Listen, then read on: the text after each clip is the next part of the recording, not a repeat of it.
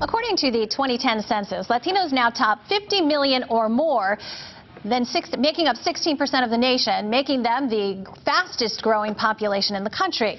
The Latino population has grown 43% since the year 2000. All of that underscoring the importance for candidates to spend time and money on issues that resonate with Latino communities. Tomas Reyes is the chairman of the Connecticut Hispanic Democratic Caucus. Tomas, thanks for being here. Thank you. Let's just start off with making the case for why candidates like Mr. Hill should be paying attention to Latinos. Well, Mr. Hill is running in Connecticut, and in Connecticut we make up 13.5% of the total community. That's 500,000 people. And we have been attempting to put together voter registration drives, and we've been somewhat successful, not as successful as I would like us to be, but in tight races, we make up the difference. And has that happened? I know in the 2008 presidential election, certainly Latinos held a very strong force. That's right. That's right. And we tend to vote in a block based on how the candidates react to issues that are critical to our community. Let's start here in Connecticut. Tell me how your members are viewing both the race for Senator Lieberman's seat and Congressman Murphy's. How are they viewing the candidates and the debate so far? Well, we're a partisan organization, so I would be remiss to say that we're being completely neutral. But we're interviewing and we're talking to the Democratic candidates that are running in the U.S. Senate race. There's a four-way race for nomination. Representative Tong recently exited the race.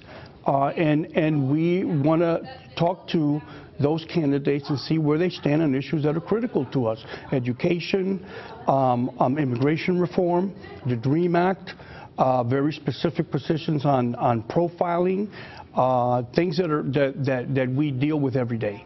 Yeah, and Connecticut has recently made some advances in some of those issues.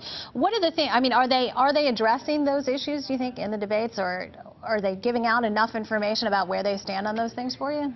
Well, not really, which is why we want to talk more to them. We have not made a decision in the caucus to endorse anyone yet, and we want to have them address not only to us but to the general public what their positions are on things like immigration reform. Yeah, let's talk about immigration. What would you like their position to be?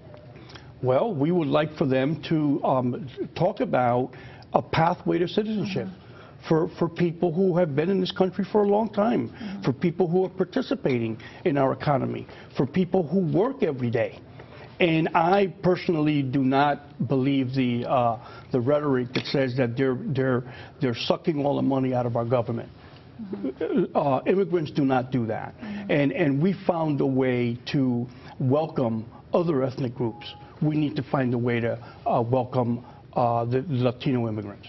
Obviously, as you mentioned, one of the biggest issues is education. Currently at the Capitol, the state Capitol, education reform is the hottest topic. What sorts of proposals would you like to see get done by the end of the legislative session to make sure that there is substantial education reform in Connecticut? Well, I personally don't think we talk enough about education reform. The fact is that 50% of Latino high school students don't graduate. In our opinion, that's a crime. Why is that?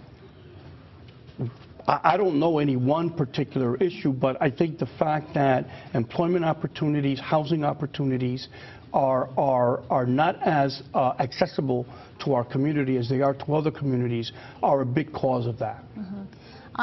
Certainly also a lot has been made of Mitt Romney needing to court the Latino vote, also of President Obama needing to win the Latino vote in order to win the election. What sorts of things do you watch for at this point in that race coming from the candidates?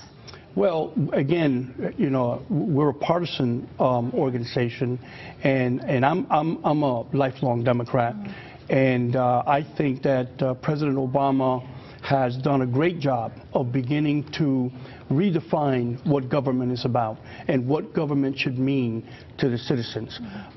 Clearly, I think his message resonated in 2008. I think it's going to resonate maybe even more now. And therefore, the Republican side of the aisle understands that we have a large number of people. And they're hopefully going to try to convince us that their take on government, their definition of government, would fit what our needs are better.